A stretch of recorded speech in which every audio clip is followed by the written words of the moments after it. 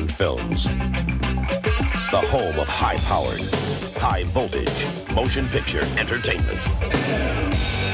With the screen's biggest spectacles, brightest stars, and boldest lineup of explosive entertainment. We're taking motion picture excitement over the edge and your box office over the top.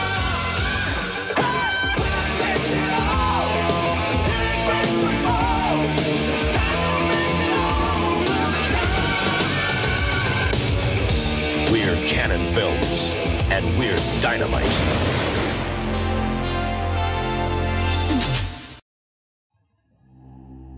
I could have been so many things. I had friends, and I had talent and a drive to do well. I could have been happy and successful. I could have lived my life. Instead, I'm here. Heroin brought me here. One try was all it took. Now, all I have is this cold, metal bed.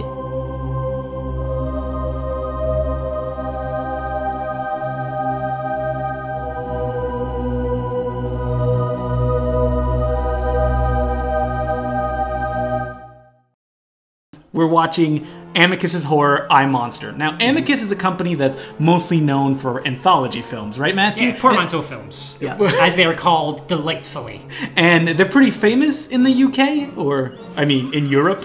I mean, they're definitely not as famous as Hammer, right? I mean, Hammer is the gold standard, even though Amicus shares so much DNA with Hammer. I would say they're mostly famous for their portmanteau films. Yeah. I actually was surprised when this film started and it was an Amicus production, because I was like, wait, I'm expecting to see 3 different stories happen, linked very, randomly by some sort of wider story, and it's not that. It's a terrible version of Dr. Jekyll and Mr. Hyde. Whoa, spoilers! We didn't get into the plot yet. And I mean, do you have any favorite Amicus movies, Jay? Or well, I haven't seen a lot of them. There's a few I have seen, like some of the anthologies, like Tales from the Crypt and Vault of Horror. I've seen those, yeah. But yeah, you're right. They are mainly known for their anthologies, but they did do some standalones and also some stuff that wasn't even horror. I think they started with like some musicals or some sort of lighter fare.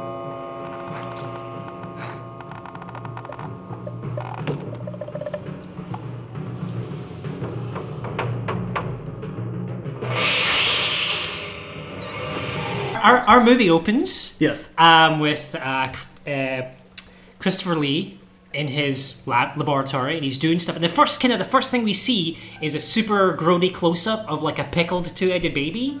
This is literally the grossest thing you've seen in the entire movie. There are no more horrific things. Yeah, you've seen it. That is all the horror. That's all the horror in this supposed horror movie. Remember that I, Monster? There's no monster in this movie, so don't expect it. There's a shadow of a monster. Ugh. Anyway, keep going. Yeah, and the funniest thing that happens at the beginning for me is when it's giving the credits. The art director is called Tony Curtis. And I was just like, Tony Curtis? That's what I thought too. I was like, he was moonlighting. He was like, yeah, I'd like to go to Britain and do, just a little bit of art direction to... I don't want to go under a pseudonym, I'm going under my own name. Christian had a thing for Tony Curtis, so he brought over Some Like It Hot and Sporadicus. But yeah, it kind of starts, he's doing his what do you call it, experiments? Yes. That's a word that you would use for scientists doing things. And he also goes to his favourite gentleman's club, let's say. Now, nowadays, gentleman's club would mean a place you would see ladies take their clothes off. Unhappy women, unhappy men. Back in the day, it was, of course, like these amazing sort of house-looking places with big chairs. And people with monocles. People with monocles, smoking pipes. And it starts kind of a discussion or a speech which I feel like I've heard so many times in movies, which is characters just discussing whether or not evil is nature or nurture. And I mean, honestly, I was like, oh my god. I actually, even though at the beginning it's like based on a story by Robert Louis Stevenson, I was kind of like, what is this going to be? The minute that conversation started, I was like, it's Dr. Jekyll and Mr. Hyde. You didn't even know? I like how Matthew does no research before he watches the movie. Because it's going to be fresh and exciting. You know, like, so many emotions go through your mind. You're like, is this an anthology film? I didn't know it was horror. Hey, look, Christopher Lee, Peter Cushing, who looks like he came in on a few days off, like the lowest wattage Peter Cushing you can get. Oh, yeah, for sure. I mean, Dr. Lanyon thinks that men are born fundamentally good and corrupted only by society. I wonder what you think, my dear fellow. And you just gave it away. Christopher Lee is trying, for sure, though, I would say. Yeah. So, you know, they have that discussion about nature or nurture doesn't really go anywhere. Hello. Dr. Lanyon and I discussed this matter before. It's bad enough you practicing the ideas of this Dr. Freud of Vienna. But your own theories are even more dangerous. Damn. Looks like you lost our bet. He hasn't done anything yet. Well, you are an optimist, huh? Now I just have faith. Then we go back to Christopher Lee, who's doing classic movie experimentation, which is, you know, you have a beaker and you pour a thing into a beaker and it bubbles and you go, yes, I'm pleased with this. The thing in the beaker bubbled.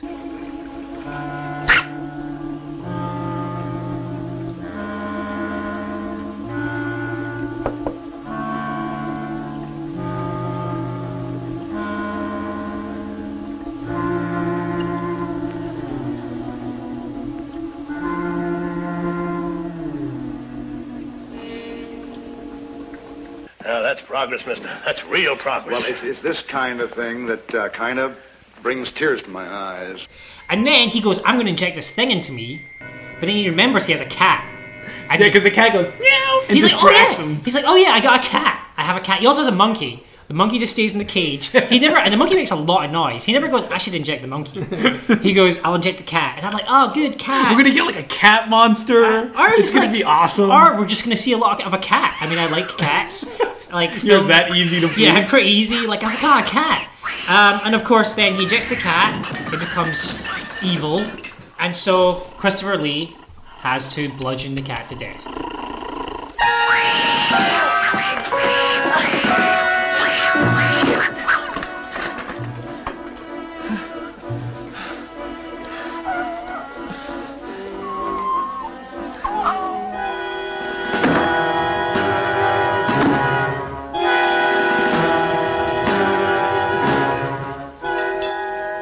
You stop that, you bad kitty. And like the cat doesn't even do anything that wrong. Like it jumps up, knocks a bunch of beakers out, and hisses, and then it jumps on him. And his first reaction is to slam it on the ground. And I think to grab like a poker and just like bash its head in. And this is all off screen. We don't see any horrible cat murder, which is like I appreciate this, but it really does set the tone, which is you will never see anything horrifying.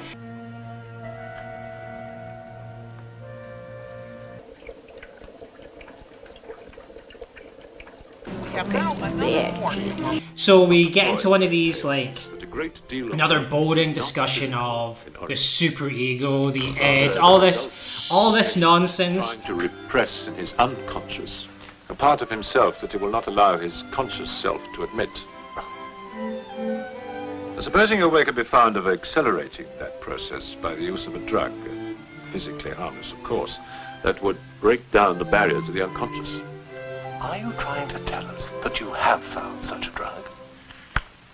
I'm not entirely sure. Oh God, just do it already! But really what it comes down to in the end is that he just starts injecting himself with stuff and becoming, you know, Mr. Hyde or Edward Blake. Yeah, his name's Edward Blake in this. And I'd like to point out, you know, the best adaptations of Dr. Jekyll and Mr. Hyde, they turn into literal monsters. Yeah. Like, that's what I was expecting. I'm like, oh yeah, he's gonna turn into some furry monster. I believe the cover for this, is it like a furry monster? It's just like, I'm monster. I don't think he's a furry monster. Anyway, it's like his face with like fangs and stuff. Yeah, and I was like, yeah! So basically all Christopher Lee does is he hunches over and he kind of goes like, and I think his hair starts to like thin on top. Yeah, well, this is the other thing is that first time he injects himself with it, literally all he does is smile and walk around the light a Bunsen burner on. Yeah, and he's like, well, hey, I'm having fun. And I'm like, I don't just like how is this monstrous behavior? He picks up a mouse that he's gonna stab. And the mouse does some crazy good acting because the mouse is like shitting itself. It's like shaking. It's like, please, don't stab me with that. Like, it never says any of those things, but you get so much out of it. Like, this mouse is doing such a hard But guess job, what? and he's Nothing working, happens. Yeah, he's working way harder, though, than Peter Cushing, I thought. I think that mouse should be higher ranked than Peter Cushing. The Christopher Lee, the mouse. Yeah, Christopher Lee, a mouse. Yeah. But so this is basically we're setting down what's going to happen in the and they talk about how when someone takes this serum that the superego disappears and like anything can happen. Yeah, the one character says, they were like, what would happen if you didn't have a superego? And the character says, you would be the most dangerous human on earth. And every blind impulse, every repressed desire, every secret wish. He would be the most dangerous human being on earth. Somebody we know. I mean, and they talk about what happened off screen that Christopher Lee did, which was knock a guy over. And no, he knocked a little girl over. And then they're like, I would like 100 pounds. And he agrees. And he agrees. And he goes and gives it to them. It's a really bizarre segment where they're like if you didn't have a superhero, you'd be the most dangerous man on earth. And then another guy goes, I have this story about this man who knocked over a girl, so we all made him give her 100 pounds, and he did it. But the strange thing is, this man seemed to have something to do with Marlowe, who's played by Christopher Lee. Perhaps 6 or 7, who was running as hard as she was able from the doorway of that church over there. The two of them ran into one another naturally enough at this corner. But then came the horrible part of the thing. For having knocked the child down, the man trampled calmly over her body and left her lying on the ground. Good Lord. No. It was a terrible accident. It's no one's fault. She wasn't paying attention. She's done it before. Of course, I chased after him, collared the gentleman, and brought him back to where there was already quite a group round the injured child. Well, we ran him up to £100 for the sake of the child's family. But at the 100 he stuck. Clowns, what a ripoff! It's definitely a gradual transformation, if you can even call it that, because at first he's just, walking around with that shit-eating grin on his face, but it is at that point where you're like, oh, I guess that you're just supposed to know that nobody knows he's like a different it's person. It's like Superman, like his face is vibrating when he... Yeah, spoiler, there's a man who sees him transform, and the transformation is just his hair gets back into place, and the man has a heart attack and dies. He's a hard man to kill, but he's not immortal. Our time will come. Yeah. So while he's evil, he mostly smiles. He bumps into people walking around the town. He smashes some windows. He threatens one guy, but doesn't really hurt him. Yeah, exactly. Like that guy looks just like Jamie Bell as well, I thought, which was. Oh, aren't we just the scary serial vamps? Or the spooky lair? And the taking of the trophies of our victims? I'm trying to point out that the kid with the knife, when he threatens him, he goes towards the camera and he's like, oh! That's because this movie was supposed to be shot in 3D. Oh, that makes sense. Yeah, because at one point, Christopher Lee, he pokes at the I wondered screen. why he did that, yeah. There's a lot of stuff when you look at it. But it's weird because supposedly they stopped shooting in 3D before the movie started, but it's like they had these storyboards and they're like, I'm not changing them. This is what's happening. They're going to go towards the screen. There's a lot of stuff like that. Even just like the camera movements and the placement and the framing, you can see that a good deal of it was meant to be shown in 3D. I mean, basically at this point, I have a question. He's going back and he's writing up his experiments, which is taking the drug. And at one point we see he's done it 9 times. And in this process of this 9 times, he's like done a lot of bad stuff, right? Mm-hmm. So I was kind of like, why does he keep taking the drug? And why does he keep taking the antidote if he's like enjoying being evil? It just didn't even make any sense to me at this point. He's addicted like heroin. I figured that's what they were going for. Yeah, but they didn't really make that clear. Yeah, and there's a bunch of stuff that doesn't really matter. Like he talks a little bit about his past, what his father did, right? Mm-hmm. He mentions his father's walking stick, and he says he used it for things besides walking. And I was like, oh. Like all fashionable doctors, my father carried a gold-headed cane. He used it for other things besides walking. Truth is, I don't want to know. And ultimately it comes to sort of, I guess, which is sort of the meat of the matter, which is as he's becoming uglier and sounding more and more like Ray Winstone, which I noticed. He's all right, love. Right? He goes to a bar to try and meet a woman, I guess. I don't know. I don't really understand what it is that it makes him so evil. Yeah, he's so not evil. He's like, hey, let's go. But he basically goes to meet a woman, and my suspicion is that I guess she's a prostitute or whatever, and he's just gonna have some fun times with her. But then she's like, oh, why would I be with an ugly chap like you? What would I be doing with an ugly thing like you?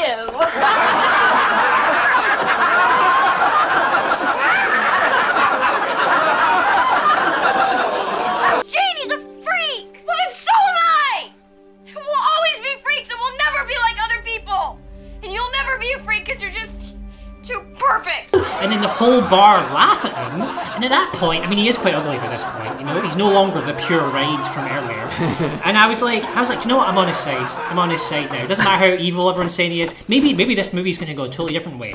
It doesn't. What he does is he chases the woman and then murders her with his walking stick. Yes. But it's not that horrific. But it's like 10 transformations after he started. Like, how long has it taken the super ego to like disintegrate? And why wasn't he like, I don't know, like just grab the woman and like hurt the people that are laughing at him? I guess that would be too exciting. And it's not even like he just murders her when she leaves. It's like he slowly chases after her for like 10 minutes.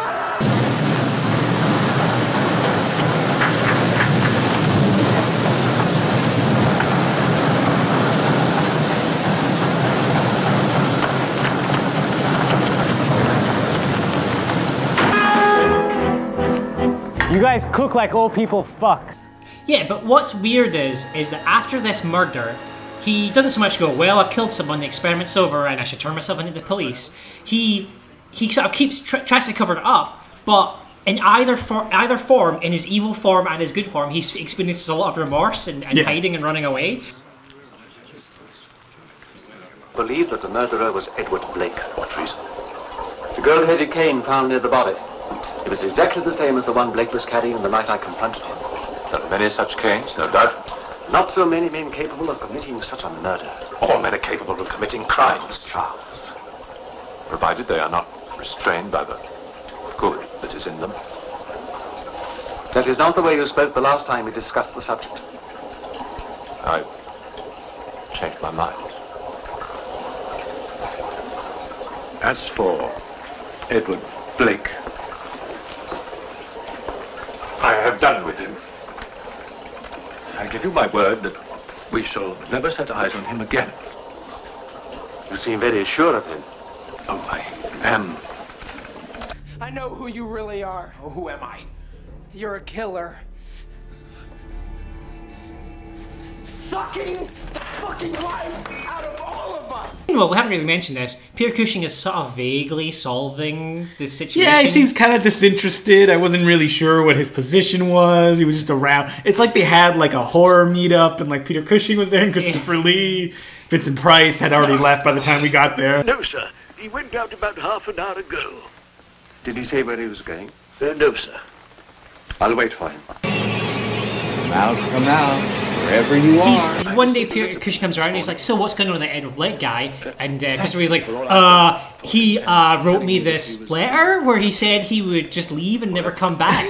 And he's like, how did you get this letter? It was delivered to me by someone earlier today, and that you should just leave it alone, mate. Just leave it alone. So obviously Peter Cushing's like, well, that's obviously a lot of rubbish. It's the most awkward lie ever. And I was like, okay. I burned the envelope. Yeah, I was like, he's like, I burned the envelope. I was like, okay, well, You may show it to police or not, as you will. Was it Blake who dictated the terms of your will? I knew it. Smile, you're Mr. Smiley's. You are so busted. What happens is that the drug, it's like acid. He's got it in his system and he's going to have flashbacks. So he goes into the park to have a nice little sit down, and his hand starts playing an invisible trumpet, and he's like, oh no, this means I'm turning back into Edward Blake. He has to run away. And this is as evil version. He runs away. Like, you're like, wouldn't he be like oh, I'm evil now. I'm evil, enjoying it. So like, he sees a child who like sticks his tongue out. You expect evil Edward Blake to be like, well, I'm just gonna have to kill this child now. But he's like, oh no, and he runs away.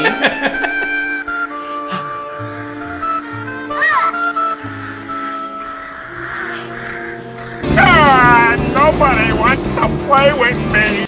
What he does is he comes home, he writes on a piece of paper, no one suspects except perhaps Utterson, who is played by Cushing. And I was like, why would you write this down? Like, no one suspects. Which I was like, is he writing that down for his evil self? Because in that case, doesn't he keep the memories? Because it's just confusing by that point. So he goes to kill Utterson, basically. And this is the best part of the movie. If you've already enjoyed the earlier cat, Peter Cushing is holding a cat. Yep. He's holding a cat. He holds it for a while. He doesn't kill this cat. He strokes it. The cat is attractive. not in a sexy way. Is that how you describe your cat, as attractive? I think my cat's very attractive. Fuckable, if you may. Do you know, that cat's pure ride, man. That cat's a pure ride.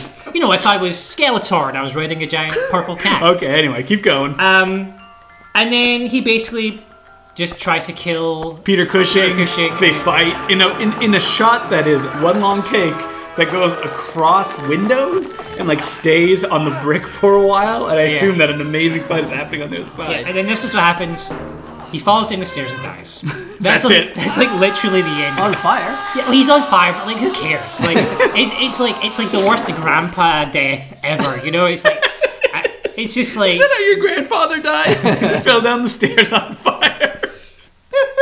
Yes, it's true. Goodness gracious, great balls of fire! An interview with Zavatsky, who was one of the guys who ran Amicus, and he was basically saying that, you know, when he did this, there was a bunch of people that had already done Jekyll and Hyde, obviously, so he wanted to just do the definitive version. But then when they did it, they realized, oh, this is actually kind of boring, because there's not really any action in the Robert Louis Stevenson story, so I guess that was maybe why they tried to punch it up with the 3D, I don't know, but it makes it. He was aware of that. Yeah, he was aware that it was boring, and but watching the movie, it makes me think of like these companies, like what do they think the viewer wants out of the movies? Because this movie has no blood, there's like no gore, no shocks really. So it's like what is horrifying about a man who can't control himself? But that man doesn't really look that scary, so I don't know. I think it also might just be to do with like bad timing. Like this, on the grand scheme of things, was very late. Like the Hammer did a Jekyll and Hyde movie called Two Faces of Dr. Jekyll. I think. Yeah, didn't they do a Daughter of Jekyll? Sisters? Sister or something like that. But I mean, that the Hammer version was like in 1960 or something, and this was like way later. And by the early 70s, there was like some really wild stuff coming out. So watching this after that, like say something like Abominable Dr. Phibes, yeah, like this is like a regression. I'm not really interested in this stuff anymore. So why do you think it did poorly? I want to really get to the notes that you've written down here. Well, that's pretty much it. You already got it. What I just said. Rated PG. Parental guidance suggested.